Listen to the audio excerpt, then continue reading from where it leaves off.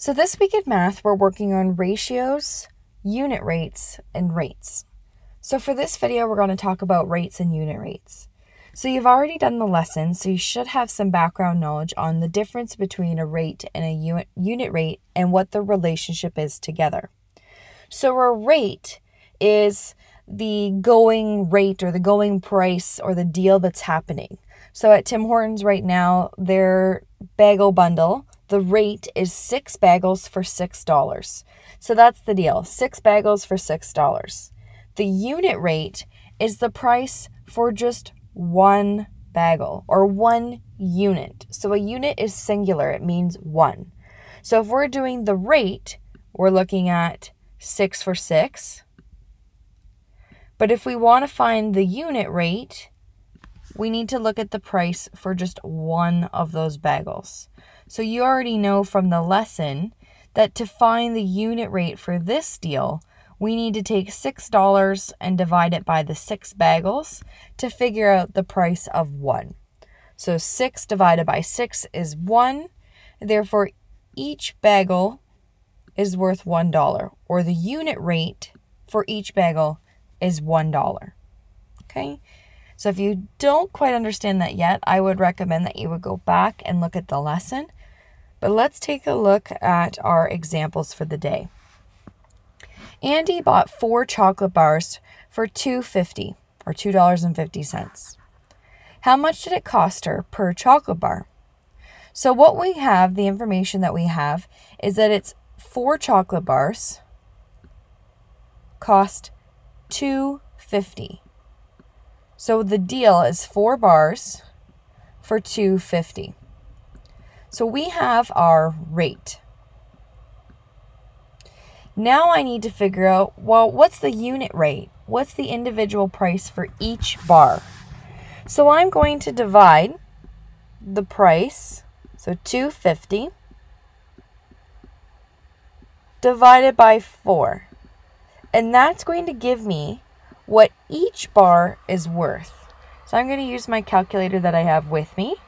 250 divided by 4 is 625 thousandths.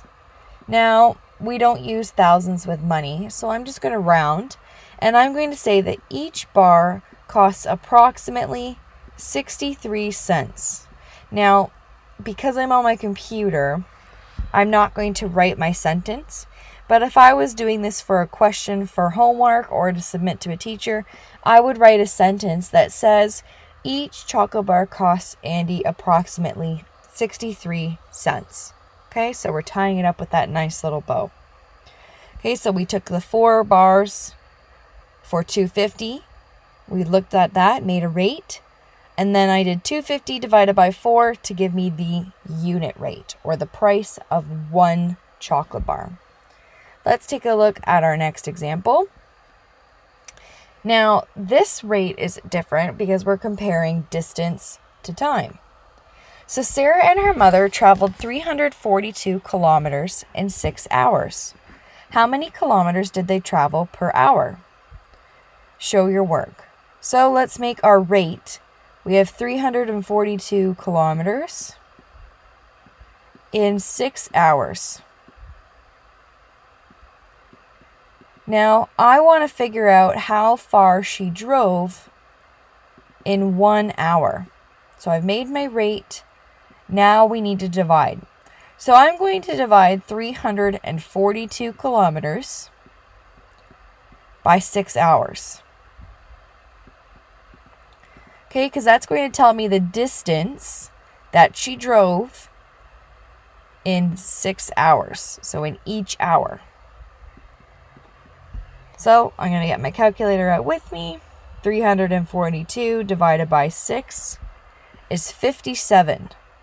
So Sarah drove 57 kilometers per hour. Okay, so I would write my sentence saying that Sarah drove 57 kilometers per hour.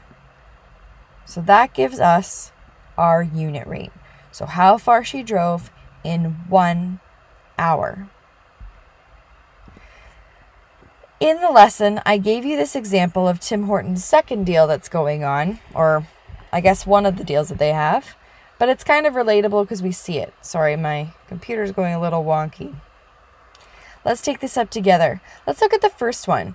So for 2 of these snackers, it's $3. So if I wanted to find the price of one, what would I do? Well, I would take the price and divide it by the quantity. So how many wraps are there for the deal? So we've got $3 divided by 2. Okay, that's going to give me $1.50. So each of those wraps, the unit price for each wrap is $1.50. Now let's do these English muffins. I'm going to do them down here. So the total price is $4. And you get 2 of the English muffins. So I'm going to divide the total take the total price and divide it by the quantity.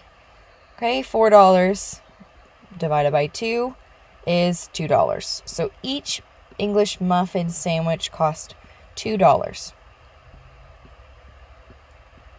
Now let's take a look at this third one here, these biscuit sandwiches. The total price is $5 for 2 of these sandwiches. So that's our rate. Now we're going to find the unit rate, so the price of one. $5 divided by 2 is $2.50. Okay, so the unit rate for each of those biscuits is $2.50 per sandwich. Okay, so for each of these we found the rate to start, and then we used the rate to help us find the unit rate or the price of the individual item. If you need any help, please send me an email and I can walk you through it. When you're ready, you can head on over to Knowledge Hook and complete the questions for the week. Have fun.